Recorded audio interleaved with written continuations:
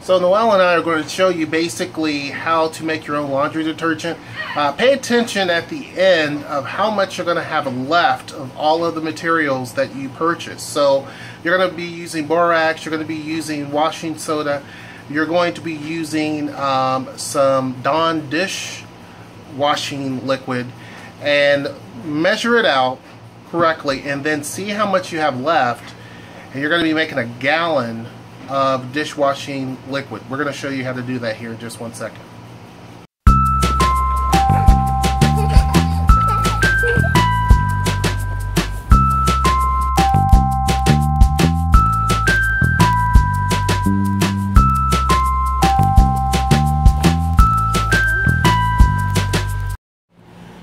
Alright folks, so I don't know if you can see me.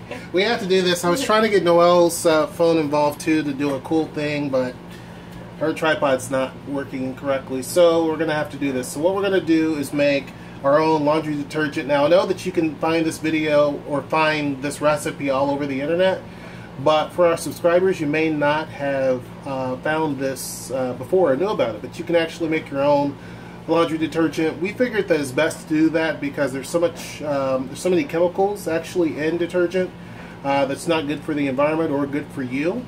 And given that we have a lot of eczema and skin issues in our family, it's best for us to try to find alternatives. And this is also very, very cheap to do, and it lasts for a very long time. So we're going to actually do the recipe. We're going to show you what's actually in it, how to do it. And that should be it. It's a lot cheaper again to make versus buying even some of the organic stuff that's out there. So what are we gonna have? Here's the recipe. Hi guys. So this is for DIY detergent. So you use a half a cup of borax, a half a cup of super washing soda, and a half a cup of Dawn blue dish soap, and it has to be the blue, the original. So you can see we have all of that here. So I'll do the show. Okay. And then you need 4 cups of hot water, but you're ultimately going to be using a gallon of water because this will make a gallon of detergent for you. So, and we just got purified drinking water, distilled water, whatever. It was like 88 cents. So, yeah. So here's all of the ingredients that you would probably need to get, that you can find. Okay. Also, one of the other things that we have been doing, so as I talk, I'm just gonna pour 4 cups of water and I'm gonna heat it in our hot water kettle. But one of the things that I realized that with laundry is that dryer sheets are super full of poison and chemicals and everything else, and with all the eczema and skin issues and all of that, I actually use foil balls, which is cheaper, and we haven't noticed any issue with, we haven't had any static because the foil like holds on to the static and everything, and I mean the balls end up like really hard, but they help to make sure the clothes don't get tangled and stuff like that, so we're not using dryer sheets anymore either. Okay, so that's going to heat up. I am going to do my mixing in a more heavy-duty container because this one is a little more weak, but I will ultimately end up pouring it, the finished product, back into here, and we'll use this as our detergent container. But I am going to mix in a more heavy-duty so the hot water doesn't, you know, warp it or anything like that. So, and while that's heating up, I'm going to go ahead and open my boxes, or Herschel's going to open the boxes. I'm going to try. One of the things that we like about the hot water kettle is, I have to get a knife here to puncture this, is that it heats water up really quickly.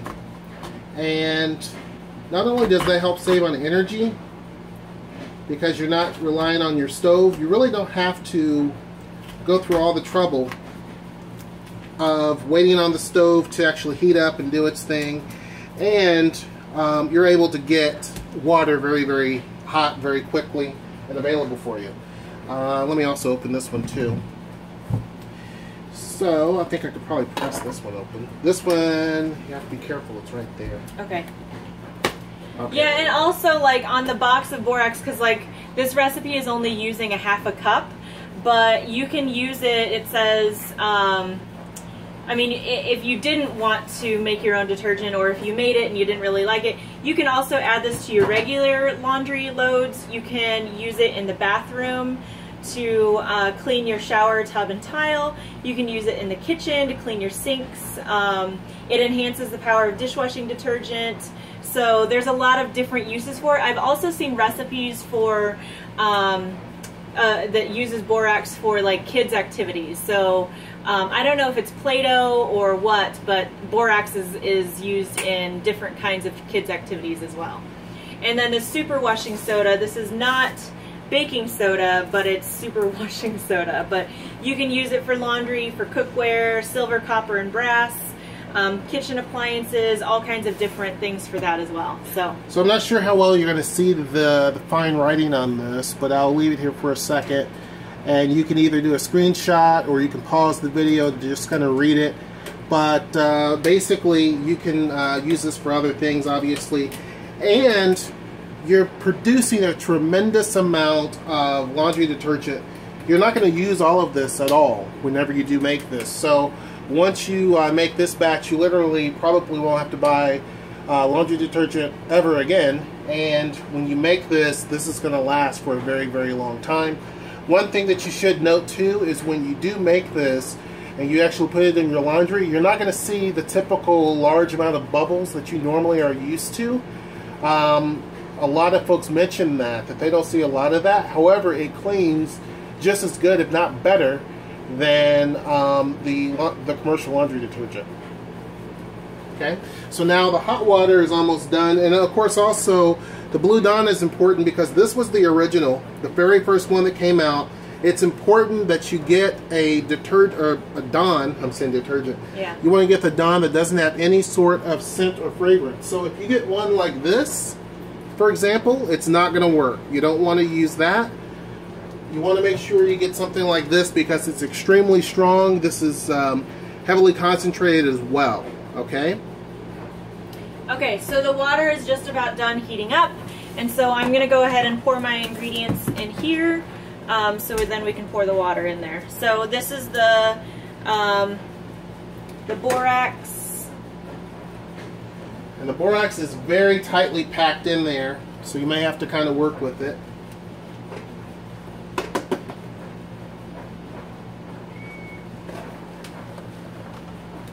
There you go. Mama has nails, so she's able to get in there. I wasn't able to actually break into it as easily.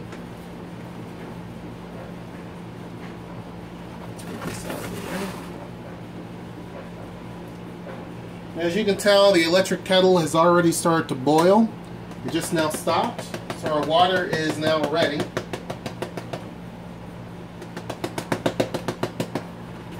And I will set this here. Probably you also want to store this then in a place that's not going to be damp because it will clump. So that's a half a cup there. So I'm going to pour that in here. Let's use the funnel. Yeah.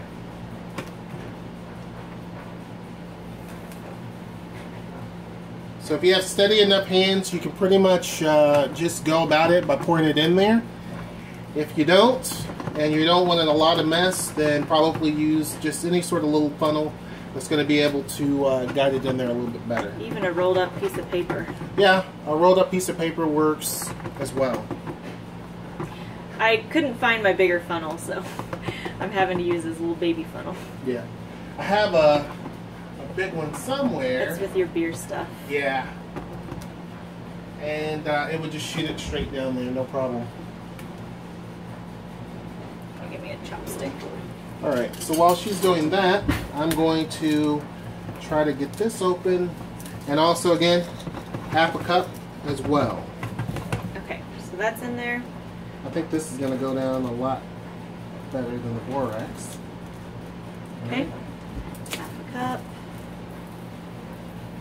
Yep.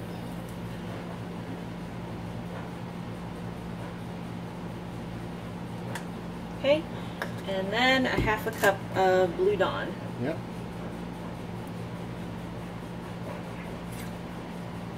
Now with the Dawn, we're going to wait to pour that in until the very last. The reason why is because, as you know, this creates a tremendous amount of bubbles whenever you pour water on it. Well, you want to mix it all together. Yeah, but you can put it at the end and mix it with a chopstick. Or you can kind of shake it around. Or we can, I don't know. Oh, they said to add it all together. Yeah, that's fine. Problem is you're going to have a tremendous amount of bubbles whenever you do it this way. You can also wait till the very end, so you can actually put the hot water with the dry product, mix that together, and then fill it all the way up to almost the top of where this has it. And then before you finish, you can put the detergent in, or the actual dishwashing soap in, and then finish filling it up with the rest of the water. Therefore, you don't have too much bubbles, because what's going to happen is it's going to foam up with bubbles, and then you're going to have to wait because the bubbles are going to force everything out. Okay? Some people will still keep going and let the bubbles drain out, but I'm assuming that you're losing some of the effects of the Dawn if you do that. So it's up to you however you want to do that. I've read a lot of reviews on this too, and I mean, we just have a standard washing machine, but people that use high efficiency, like front loading ones, this also works in those as well. So I'm going to slowly start pouring and get the excess Dawn, and that's good. And then just kind of give it a whirl. Makes a really pretty color. Now, of course, this color is going to Fade. get clearer and clearer as time goes on, because obviously you're adding more water to it. You can see in there. Yep. It smells really, really good, actually, by the way. It's not too much suds. And then also, whatever container you end up using, like this will kind of start to settle. So before you measure out for your laundry, you'll want to give it a good shake. Yeah, so just basically tilt it back and forth a couple of times, 3 or 4 times, and that's all you need to do. Yeah, it's not making too much suds. I think because it's hot water, maybe. I don't know. Could be.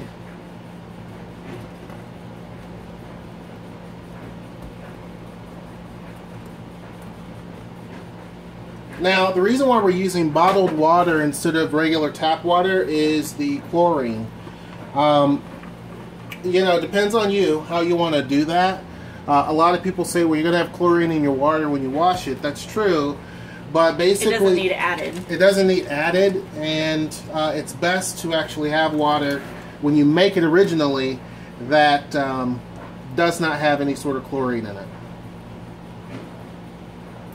Now, some people take when they do this, they use their sink to fill it up if they don't buy bottled water. And because your sink is so powerful, it generates so much bubbles that you can't do it. If you see other videos out there, you'll see where they've done that. They'll use their sink, and then basically it's just nothing but bubbles. We have a little bit of foam, but not as bad as others where at this point it would just be so much sudsy that you can't do anything with it. As you can see, the color is still blue, but it is starting to change.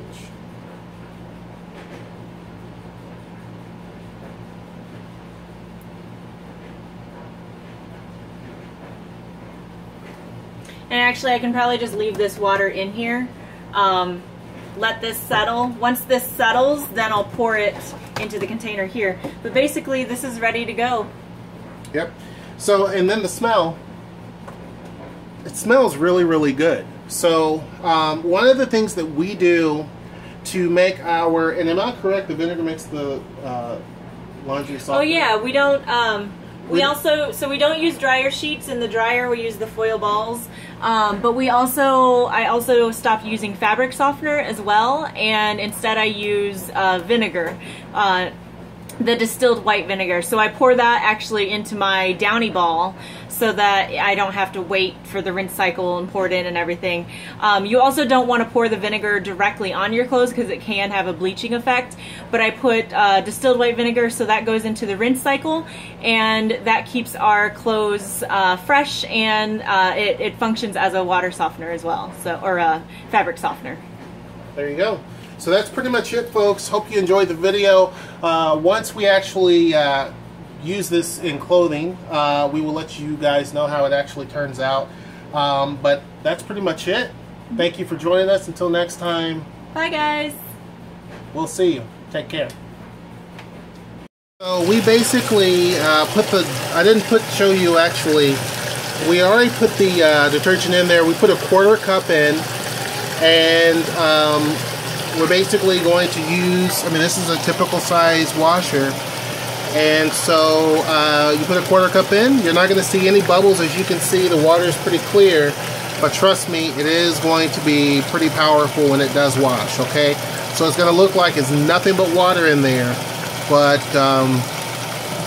it will definitely wash. Once this is done, I will do a follow-up and let you know what it smells like and that type of thing, all right?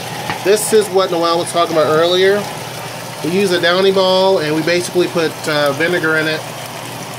What we typically use is the distilled white vinegar. Okay? Alright, so we will come back here in a second.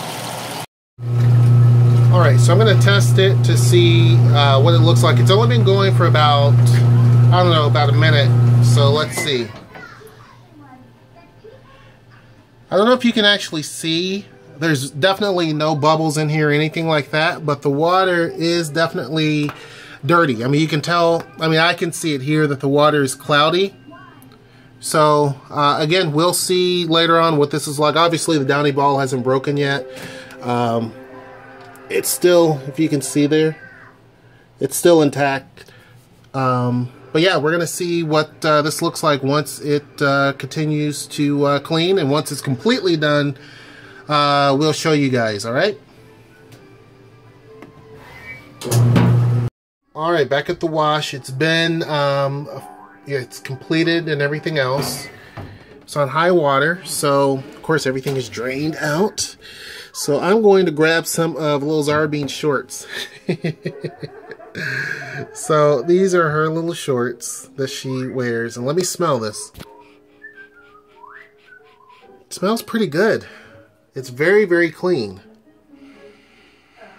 It's very, very clean. And I mean, if you've ever had a 3-year-old, you will know. Let me grab one of my shirts here. This is the one that I wore for 4th of July. Let me smell it as well. It smells good. You know, there's no...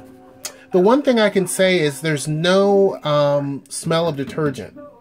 You know, so it doesn't have any sort of perfume smell like you normally would get from the detergents that you actually purchased. I mean, we've actually gotten this stuff here. So with that, yeah, you can smell the detergent. You know, it's every time you wash clothes, you're going to literally smell it. So yeah, like when you smell that, like I just smelled the lid, and it's just very strong. So if you make this recipe for your own detergent, wash your clothes, smell your clothes, and then open up your old detergent and take a whiff, and you'll see what I'm talking about. Then open up the detergent that you made and smell it and see the difference. All right, that's basically it. Hope you enjoyed, and until next time, we will see you. Take care.